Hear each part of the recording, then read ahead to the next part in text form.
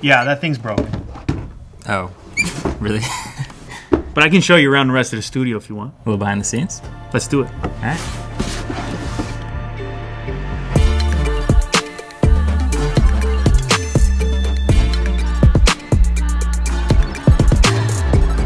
What's up, guys? I'm KBHD here. Welcome to the long-awaited episode 2 of this series. It started with the Casey Neistat studio tour well over a year ago. Then there was a bit of a pause, and now it's back under a new name. So welcome to the BTS. And this time we're joined by none other than Louis Hilsenteger, the mind behind UnboxTherapy, to take a look through his iconic studio space used to make his videos, the gear, the team, and the philosophy behind it all. So we're in the studio, the UnboxTherapy HQ, I guess I could say. You could call it that. This is it. We're looking for a little behind the scenes, and we figured we'd start with the iconic desk. Tell us a little bit about what we're looking at right now. Honestly, this just happened over time. The main objective was always to get like a push button, one power bar, and have lights, camera, and then I could bring the action, you know?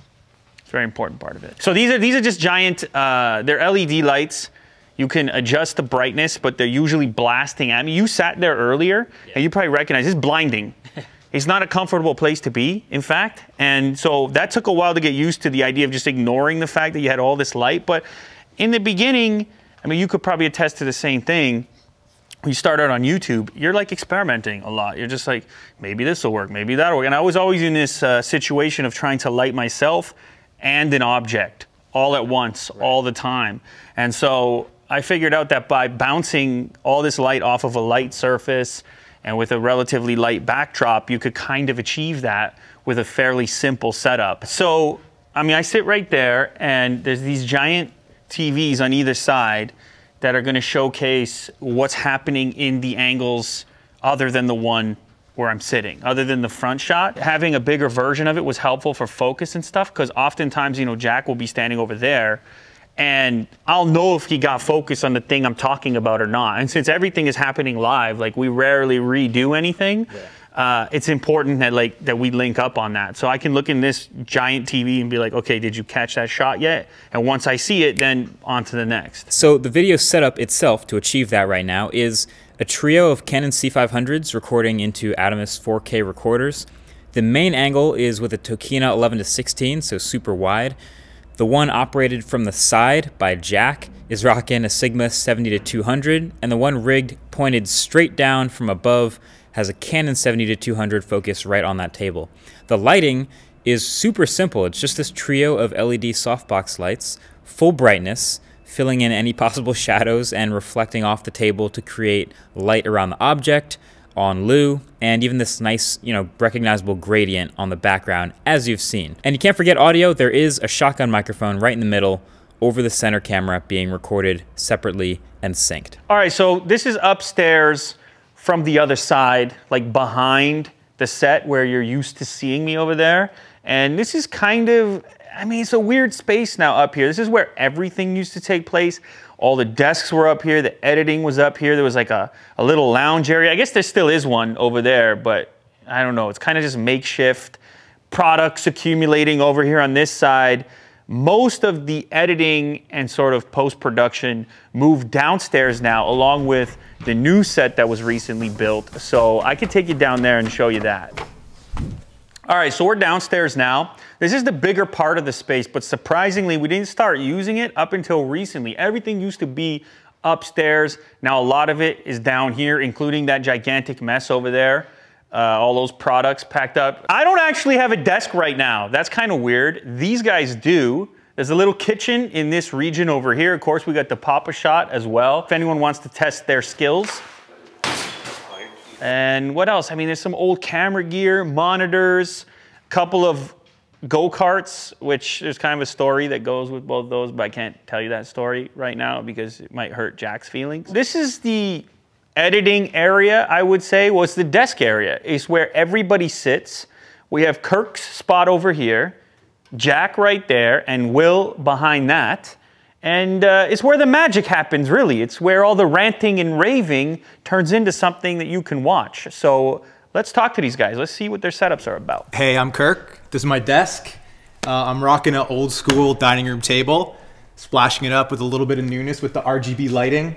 I got the MacBook Pro that I edit from, and always some fresh fruit on the table. Here I'll be editing stuff for the YouTube channel or the social media stuff. Photos, videos, all the things. Hello, my name is Jack, and this is my workspace. I have my laptop here, my monitor, my marshmallows,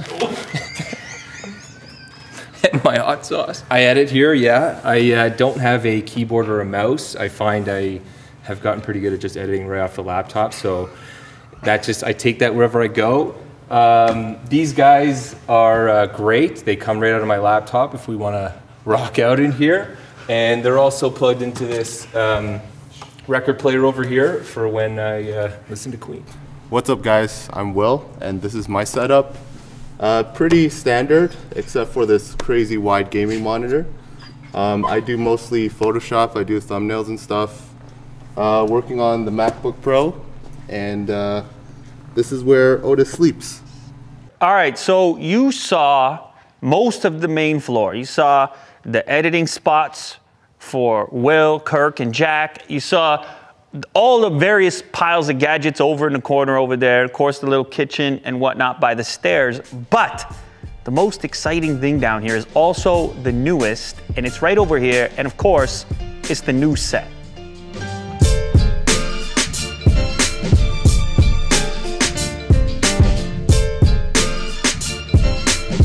So this set is, again, a trio of C500s, the two side cameras with 70-200s, and the middle with a Canon 11-24, one of my favorite wide-angle lenses. And the set itself is kind of amazing. There are 10 4K OLED TVs stitched together next to each other in the back, and then also a 77-inch wallpaper TV on each side, and the TVs are held up by this sort of plywood frame that's about 15 feet tall to fill up the whole background, complete with LEDs. It's a pretty unique look, pretty modular as well, and all centered around this pair of seats and a table in the middle. So this is a look at the set. You know, it goes all around. It's like almost 360. In fact, you can shoot in a number of different directions. Originally, we thought about doing a full 360 one, but then it's like you get weird stuff with cameras looking at each other and whatnot. It's a whole different story, but we did kind of go overboard with the lighting. All these LED lights in here that you see behind the kind of cover on the front, they can go how many different gradients? It's like 1,000 different gradients of RGB. So you can set up these incredible kind of color schemes. And then the actual important lights that are lighting me are up above that on a grid. So the whole thing was actually built, or at least most of it was built off site and then brought into this unit here and then basically just assembled and set up inside of here. In fact, originally there was a giant desk in this region here, a circular desk.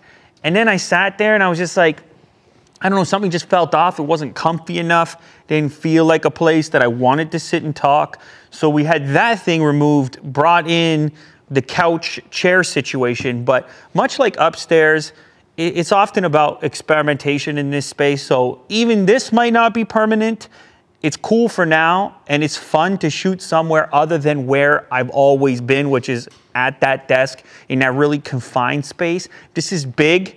This is exciting. It's like I can breathe, I can chat, I can talk, I can be comfortable while doing so. In fact, this particular scene, this lighting setup here reminds me of those popsicles. You know the ones?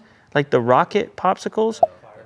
Firecrackers, yeah. That actually kind of reminds me. It just sprung on me right this moment. But of course we can change it up. Maybe we should change it up right now. Kirk, can you throw another scene on real quick? Just chuck a different scene, something real quick.